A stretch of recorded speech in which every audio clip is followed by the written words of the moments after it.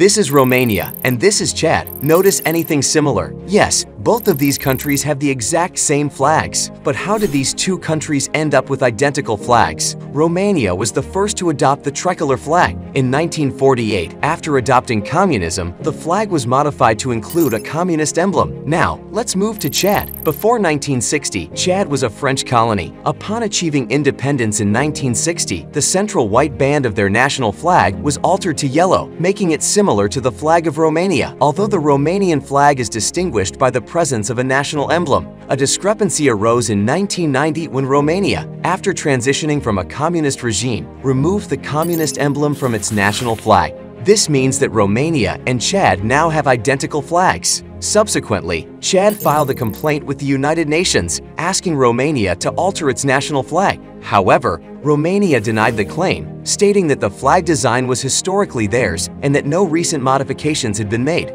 If you liked the video, don't forget to share and follow.